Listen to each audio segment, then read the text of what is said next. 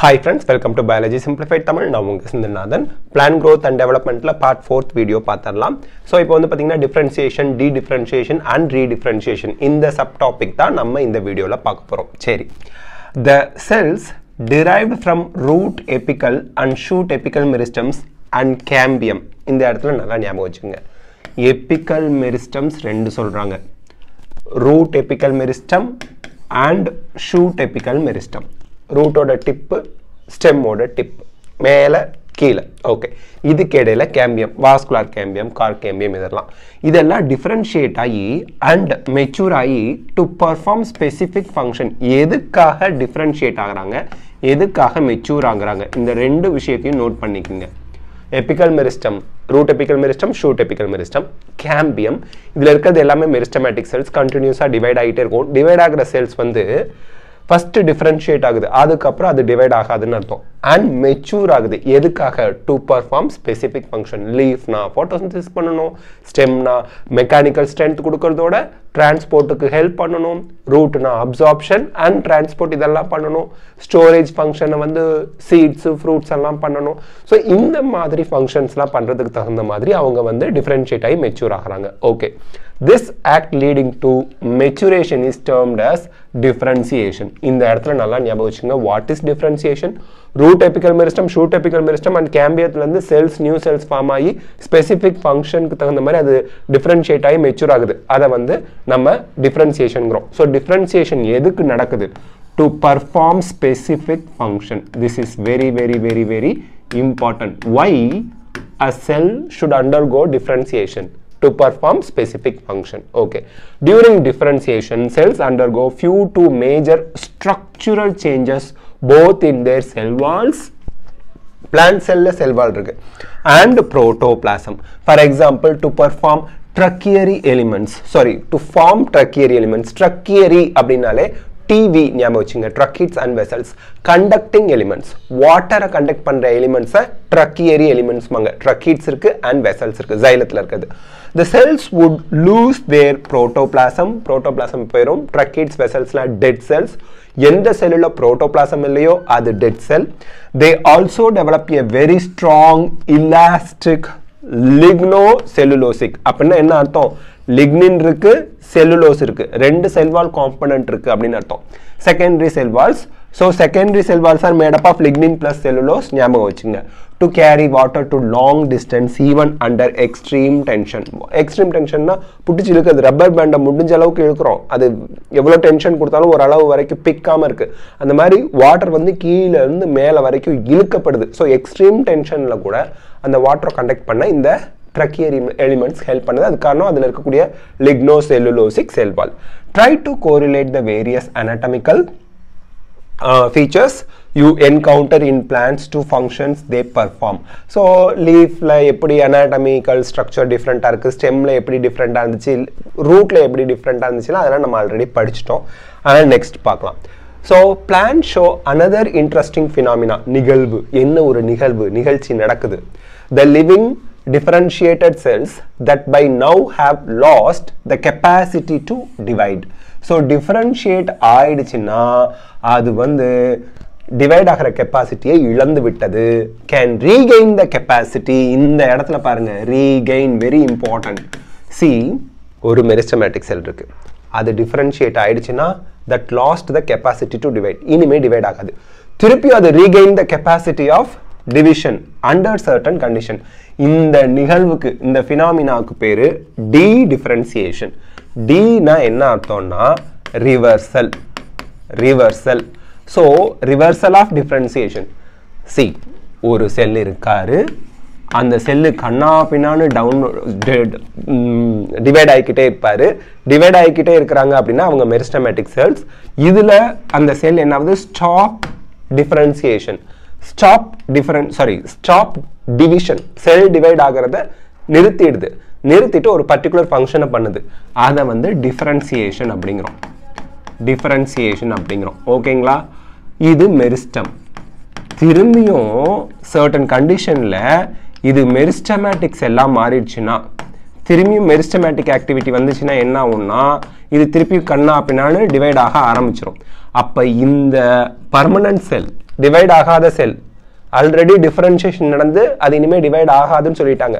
அது திருப்பியும் சர்டன் கண்டிஷன்ல டிவைட் ஆக ஆரம்பிச்சிருச்சு, மெரிஸ்டமேட்டிக் ஆக்டிவிட்டியை ரீகெயின் பண்ணிருச்சுன்னா அதுக்கு பேரு டி டிஃபரன்சியேஷன். ஏன்?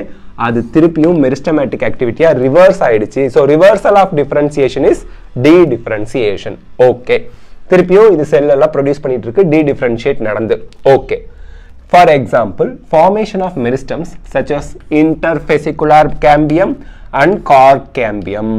இந்த இடத்துல நீட் கொஸ்டின் நோட் பண்ணி வச்சுக்குங்க. interfascicular cambium and cork cambium இந்த ரெண்டும் டி டிஃபரன்சியேஷன் நடந்து ஃபார்ம் ஆயிருக்கு. from fully differentiated parenchyma cells இந்த interfascicular cambiumம் cork cambiumம் ஃபார்ம் ஆயிருக்கு. நீட் கொஸ்டின் ஞாபகம் வச்சுக்குங்க. While doing so, such meristems or tissues are able to divide and produce cells that once again lose the capacity to divide but mature to perform specific functions, that is get redifferentiated. இந்த இடத்துல என்ன சொல்றாங்க, meristematic cells திருப்பியும் வந்து, அதாவது ஒரு meristem செல் இருக்கு, அது டிவைட் ஆகிக்கிட்டே இருக்கு, அது மெச்சூர் ஆகி டிஃபரன்ஷியேட் ஆகி பர்மனன்ட் செல்லா மாறிடுச்சு. பர்மனன்ட் செல்லாம் மாறிடுச்சு. இந்த பர்மனன்ட் செல் எகெயின் சர்டன் கண்டிஷன்ல மெரிஸ்டமேட்டிக் செல்லா மாறிச்சுன்னா அதை டி டிஃபரன்ஷியேஷன் போம். டி டிஃபரன்ஷியேஷன் ஆகி வந்த மெரிஸ்டம் திருப்பியும் பர்மனன்ட் செல்லை ப்ரொடியூஸ் பண்ணும். பர்மனன்ட் செல்லை ப்ரொடியூஸ் பண்ணும். டி டிஃபரன்ஷியேட் ஆன செல் பர்மனன்ட் செல்லை ப்ரொடியூஸ் பண்ணிச்சுன்னா அதுக்கு பேரு ரீடிஃபரன்சியேஷன். ரீடிஃபரன்சியேஷன். ஓகேங்களா? ஸோ டிடிஆர் ஞாபகம் வச்சுங்க. டிஃபரன்சியேஷன், de-differentiation, de-differentiate ஆன செல்ஸ்ல இருந்து திருப்பி permanent செல் வந்தா redifferentiation. Don't forget this. Okay, next பார்க்கலாம். List some of the tissue in woody dicotyledonous plant that are products of the redifferentiation. அப்படின்னா secondary xylem and secondary phloem are the products of de-differentiation. Oh, sorry, redifferentiation. Redifferentiation ஓட products யார் அப்படின்னா secondary xylem and secondary phloem. Note பண்ணிக்கங்க. secondary xylem and secondary phloem இதெல்லாம் products of redifferentiation. Okay, next, how would you describe a tumor? Tumor na enna arthomna plants kum katti mari valarum. Parenchyma cells continuous அப்படியே divide ஆகிட்டே இருக்கும். அதெல்லாம் வந்து நம்ம என்ன சொல்றோம், டி டிஃபரன்சியேஷன் அப்படின்னு சொல்லலாம். Reversal of differentiation. What would you call the parenchyma cells that are made to divide under controlled laboratory condition during plant tissue culture? De-differentiation. De-differentiation. அவ்வளவுதான். ஆன்சர் இதுதான். ஏன் de-differentiation? parenchyma cells meristemல இருந்து வந்துச்சு, differentiate ஆயிடுச்சு. திருப்பி அந்த parenchyma cellsக்கு டிவிஷன், அந்த capacity to divide வந்திருக்கு. அப்ப அதை நம்ம de-differentiation அப்படின்னு சொல்லுவோம். அதுக்கப்புறம் அந்த de-differentiate ஆன செல்ஸ்ல இருந்து திருப்பி பர்மனன்ட் செல் வந்தா redifferentiation. Don't forget. கண்டிப்பா உங்களுக்கு இது புரிஞ்சிருக்கும்னு நம்பி நெக்ஸ்ட் போலாம். Recall in the section 15.1.1 we have mentioned that the growth in plants is open. That is, it can be indeterminate or determinate. Indeterminate na வளர்ச்சி கண்டினியூஸா இருக்கலாம். Determinate na வளர்ச்சி ஒரு கட்டத்துல நின்னு போயிரலாம். Now we may say that even differentiation in plants is open because cells or tissue arising out of the same meristems have different structures at maturity. இதுக்கு meaning நல்லா புரிஞ்சுக்குங்க. டிஃபரன்சியேஷனை ஏன் ஓப்பன் இங்க சொல்றாங்கன்னா, ஒரு டைப் ஆஃப் மெரிஸ்டம்ங்கிறது ஒரு டைப் ஆஃப் செல்ஸ் தான். ஆனா அந்த மெரிஸ்டத்துல இருந்து வரக்கூடிய cells different types of permanent cells வரலாம். Epidermis, endodermis, cortex, root hairs, இந்த மாதிரி different types of cells form ஆகுது மெரிஸ்டம்ல இருந்து. அதுதான் ஓப்பன் அப்படிங்கிறாங்க. The final structure at maturity of the cell or tissue is also determined by location of the cells within. எந்த இடத்துல இருக்கு, outermost layer epidermisங்கறீங்க அந்த மாதிரி. For example, cell positioned away from the root apical meristem differentiate as root cap. So இப்படி root இருக்குன்னா, இங்க root apical meristem இருக்குன்னா, இதுல இருந்து இருக்கக்கூடிய cells தான் root cap ஃபார்ம் பண்ணுது. Okay, while those pushed to the periphery, peripheryனா ஓரம், borderன்னு அர்த்தம், ஓரமா borderல போறது, mature as epidermis. Can you add a few more examples of open differentiation correlating to the position of the cell to its position in an organ? அப்படின்னா endodermis அதெல்லாம் சொல்லலாம் நம்ம. ஓகேங்களா? பொசிஷனை பேஸ் பண்ணி சொல்றது. Next, development. Development is a term that includes all changes that an organism goes through during its life cycle, from germination of the seed to senescence. Senescence na enna sir? Aging. வயசாகி போறது தான் senescence போ மறந்துடாதீங்க. Diagrammatic representation of the sequence of process which constitute the development of a cell of a higher plant is given in figure 15.8. It is also applicable to tissues and organs. Development ங்கிறது ஒண்ணும் இல்லங்க, growth plus differentiation. Growth plus differentiation தான் நம்ம development அப்படினு சொல்லுவோம். இதுல பாத்துக்கங்க, first meristematic cell இருக்கு, அதுல வந்து plasmatic growth வருது. Plasmatic growthங்கிறது protoplasm increase ஆகிறது, nucleus cytoplasmலாம் வருது. அதை expansion னு சொல்லலாம், elongation of the cell. இங்க வந்து vacuole வந்து பாத்தீங்க அப்படினா elongate ஆகி வருது, செல் elongate ஆகுது. சரி, so then differentiation ஆகுது, maturation ஆகுது. அப்ப நமக்கு ஃபைனலா mature cell கிடைக்குது. mature cells வந்து aging ஆகுது, then death ஆகுது. இது ஒரு சைக்கிள். ஓகே, இப்போ meristematic cells protoplasm அதாவது nucleus plus cytoplasm increase ஆனதுக்கு அப்புறம் திருப்பியும் செல் டிவிஷன்ல என்டர் ஆனுச்சுனா திருப்பி meristematic cells ஏ ப்ரொடியூஸ் பண்ணனும். இத வந்து நம்ம meristematic activity அப்படிங்கறோம். சோ இத தான் நம்ம development, growth and differentiation. growth plus differentiation, இத தான் நம்ம development அப்படினு சொல்றோம், மறந்துடாதீங்க. சரி, இப்போ plants follow different pathways in response to environment or phases of life. The log phase, lag phase, first lag phase, அப்புறம் log phase, steady stationary phase அப்படினா படிச்சோம். அதுதான் போன பார்ட்ல பார்த்தோம்.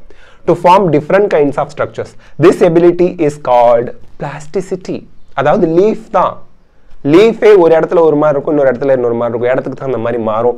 யங்கா இருக்க மாதிரி ஒரு மாதிரி இருக்கும், யங் பிளான்ட்ல, மெச்சூர் பிளான்ட்ல வேற மாதிரி இருக்கும். அதான் எக்ஸாம்பிள் heterophyly. heteroனா different அப்படின்னு அர்த்தம், different. phyllina leaves. Okay, in cotton, coriander, larkspur. Cotton, coriander, larkspur. Okay, in such plants the leaves of the juvenile plant. Sir, juvenile plant na yaar sir? Young plant nu artham. Young plant are different in shape from those in mature plants. So mature plants la leaf vera mari irukum, young plants la vera mari irukum. On the other hand, difference in shapes of leaves produced in air and those produced in water in buttercup also represents the heterophilous development due to environment. This phenomena of heterophily is an example of plasticity. இப்ப நல்லா கவனிச்சுங்க, ரெண்டு example. Young plant, mature plant ரெண்டுலயும் leaf டிஃபரெண்டா இருக்குது. அதுக்கு example cotton, coriander, லாக்ஸ்பர். ஏர் காத்துல இருக்கிறது, தண்ணியில இருக்கிறது, இந்த ரெண்டு இடத்துக்கும் அதாவது என்விரான்மெண்ட்டுக்கு தகுந்த மாதிரி லீஃப் மாறி இருக்கிறது பட்டர் கப்ல. இது வந்து உங்களுக்கு பிக்சர் கொடுத்துருப்பாங்க. இங்க பாருங்க, coriander plant, sorry லாக்ஸ்பர். So லாக்ஸ்பர்ல young பிளான்ட்ல leaf இப்படி இருக்கு, அதே பிளான்ட் அடல்ட் ஆனிச்சுன்னா இந்த மாதிரி லீஃப் மாறிடுது. அதே உங்களுக்கு பட்டர் கப்ல வந்து பாத்தீங்க அப்படின்னா யங், அது டெரஸ்ட்ரியல் ஹேபிடேட்னா நிலத்துல இருக்கிறது, இது இந்த மாதிரி இருக்கு. வாட்டர் ஹேபிடேட்ல இருக்கிறது இந்த மாதிரி இருக்கு. ஹேபிடேட்னா வளர்ற இடம், எந்த இடத்துல வளருது, place where the plant living. ஓகேங்களா? Next, thus growth, differentiation and development. growth plus differentiation தான் development, மறந்துடாதீங்க, are very closely related events in the life of a plant. Broadly, development is considered as the sum of growth and differentiation. growthும் differentiationும் சேர்த்து சொல்றது தான் development. Development in plants, that is both growth and differentiation, is under the control of intrinsic and extrinsic factor.